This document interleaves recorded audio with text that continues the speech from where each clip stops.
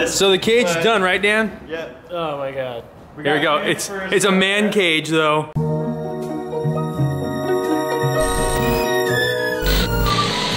Today on DT, Miata Kart Part 5. But Vin and Zach are at PRI. Hurt's getting his wisdom teeth pulled out. So Larry's gonna start doing some hosting duties. Monica! Question. So Dan, what are you doing today? Today I'm gonna try and make it a little more progress on the cage.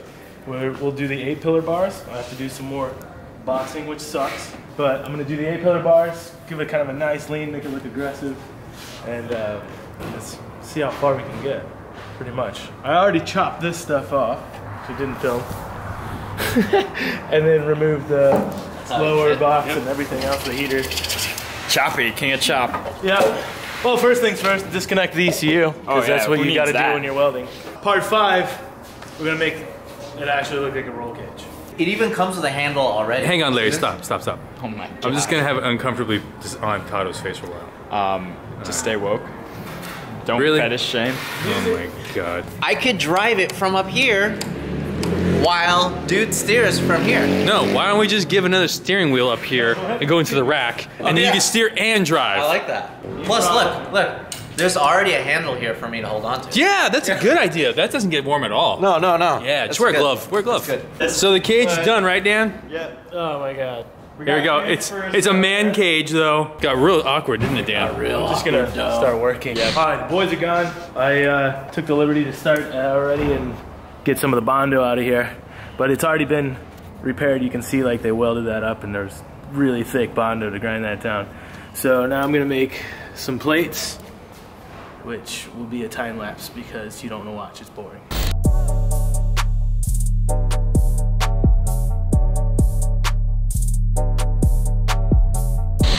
Quick little template here.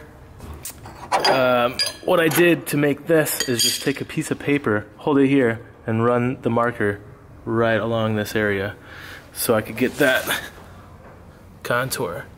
And I made 4 pieces just the same so I could do both sides. And then I'll just set that in. That's a pretty good fitment there. And then just box the top. And that will all be welded up, and then obviously an end cap here.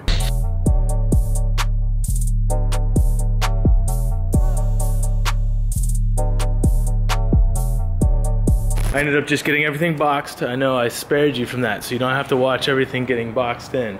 But now I'm gonna shoot the 8-pillar bars, start getting the rest of the cage going so everything can come together quickly, and hopefully it doesn't take too long and we make a lot of progress today.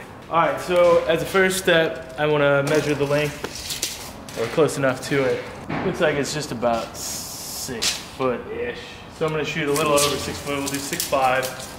And to be honest with you, usually you have a frame here to kind of guide you on building an 8-pillar bar. I don't have that, so I'm gonna be honest with you and I'm just gonna eyeball it. I'm just gonna shoot for what I think looks cool. I want a bend to start about right here. So if I start right here and I kind of want this cool like windshield look to it, lean it back a little bit and then go to that point. So I'm gonna start at this point when I measure my bends. First I'm gonna measure the length. Just said it was just over 6 foot. I'm gonna do 6'5", try and be safe. I always like to cut everything a little bit long, as I mentioned before, just to be safe and have a scrap piece if I need it. So for the first part, I kind of want just an idea of where I want the first bend. And like I said, I wanted to start to bend about here, just so it kind of meets up here and doesn't look too high or too low. And it looks like 16 inches is kind of where I want to be. From there, I will get my test piece, which I bent before, and it shows where the bend starts. So I can kind of measure from there and see where I want to put it. So I said I wanted 16 inches. That's where I want the bend. But if I was to start the bend at 16 inches, it would be too high. So I want the bend to be about 16 inches, so I'll shoot back a little bit. Looks like it's pretty close to where to start. I'm actually gonna shoot for 15 inches. because that's about where the bend should start. And I'll have a little bit more here to cut off if I need to.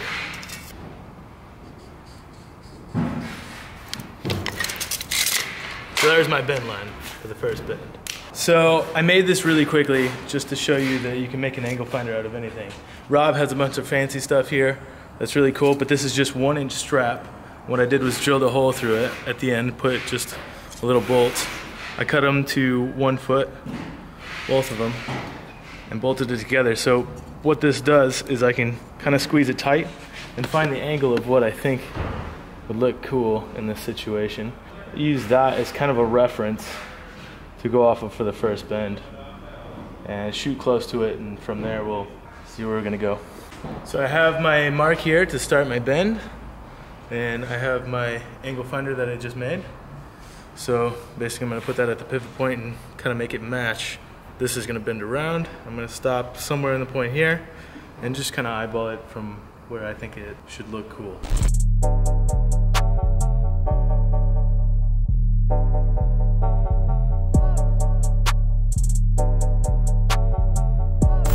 So I've made the first bend pretty close to where this is. I overbent it just a little bit for the spring back, which when I release this is gonna come back just a hair. So that's pretty close to where I wanted the bend to start, right in here. And that'll be the first start to our A-pillar bar. Ideally, we want this bar to be in line with this one. That makes everything really strong. It just can't bend anywhere else. If you put it off to the side, this creates a weak point and a weak point here. That's why we want that to land right about here. Now, I don't want this to go over the driver's head because this is where we're gonna be, so I'll end up putting another bend here down the line, I would assume. But right now, what I'm trying to figure out is this right here. What's gonna look good and not be in the way of the driver. This is where I want the bend to start. So again, I'll grab my test piece, and this time it'll be a bit more aggressive. So I don't know if I'll want to line up here. I may have to go back just a little bit. And this is just kind of a test shot. If it works out on the first try, cool, and I'll stick it. But if it doesn't, then we know where to measure from and where to go for the next piece.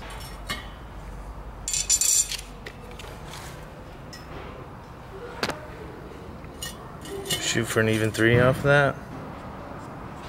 That's just a guess. Hopefully this looks cool. There's the length I want it, and then this is just kind of designating, keeping it straight. Now we bend.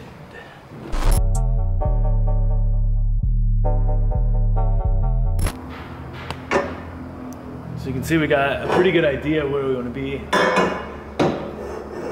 A little long on the length. It's fine, because I'd like to put a bend up here as well.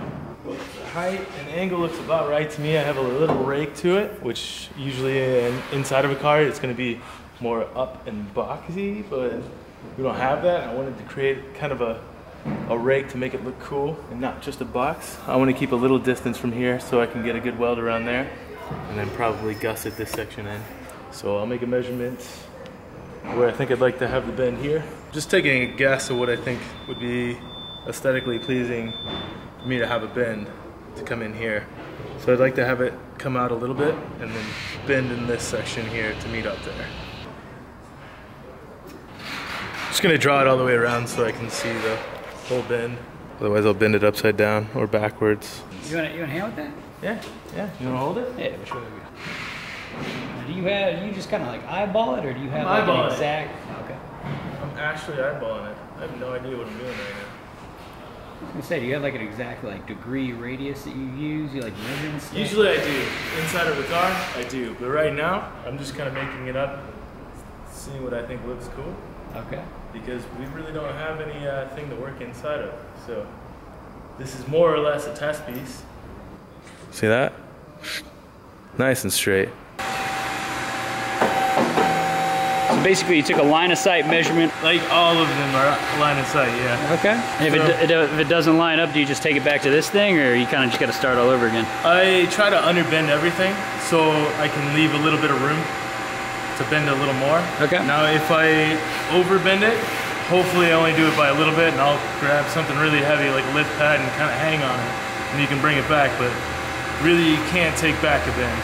So I always undershoot rather than overshoot. Ah, now we're talking. Shut up, I got it stuck. Look, if you want, we got impacts, we got a Sawzall there. We can get this thing out, no problem. Let's see how good my guess is. Ladies and gentlemen.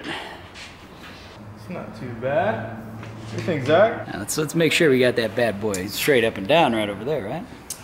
Yeah, I want that to look nice. Not too bad. I need to hold it. Here, I get it right here. Sweet, just send it. Now, does it matter that it's not like totally flat right there at the bottom? Yeah, it does, but it's not because it's on top. Oh, Yeah, so after that's cut and dropped down, this should sit a little more flush. I like this, so I'm just gonna cut this shit up.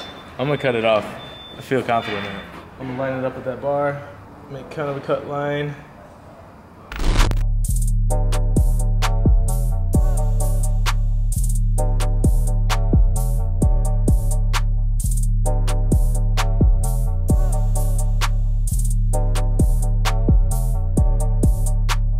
I think we got it in our desired location. Enough to tack it up anyway and make another one. Hopefully the same shit. Turns out I like the first one. So I built another one exactly like it. Basically just did the same steps, and the only thing I had to change was where it bent up top. This is just laid out completely flat. Like normally inside of a car, these bends would be a little bit different, but for this purpose, we just did them completely flat. And the only bend that changed was up top here, and the notch was relatively the same. So now I'm just gonna tack them up and weld them and put them in, because I just wanna see this thing done.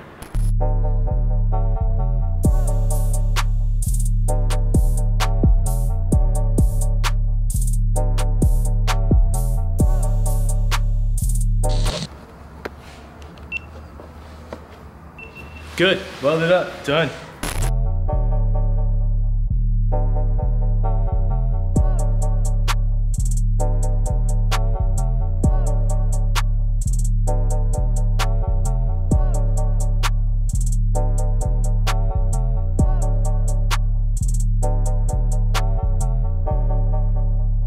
All right, so let's see. We got to get an update from Dan here. Holy shit, did you start working out, bro? Yeah. Man, you grew the beard out even longer. A little taller. Nice. You fit. What'd you do to this? What did you do to this from one day? I caught on fire once, all right? It was hot. Now, all right, so You fit, dude. this is Zach. He's from HRD, Hoonigan Racing Division, for those of y'all that don't know that, which you should. You should know this. All right, so give us an update, man. What did we do on this since we last saw you? Did the dreaded boxes, as you guys were so willing to say in the comments. And then I built some A-pillar bars to give it some shape of the vehicle. So leaned a little bit forward. And as you can see, most guys Zach's size do not fit in a Miata, but he fits in this Miata. Can you just stand next to Zach so we can just get like a... Here, this is your typical Miata driver right here. Hey, bud. Hey. Zach is a conservative 5'7". Wait, what is this, by the way? This is the coolest shirt I think I've ever owned in my life. Are these our Christmas I've never, sweaters? ever been so excited to get a shirt. I was the first person through the door waiting for this shirt. It's a sweater! It's a sweater! Put the info on the screen where they can buy this.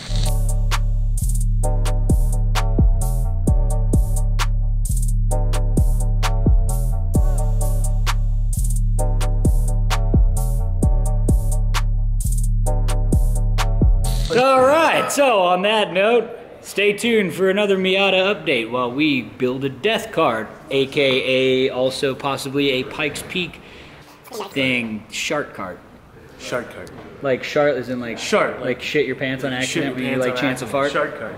You know what I mean? That's exactly what's gonna happen when this is ready to go. All right, up top. That's a wrap!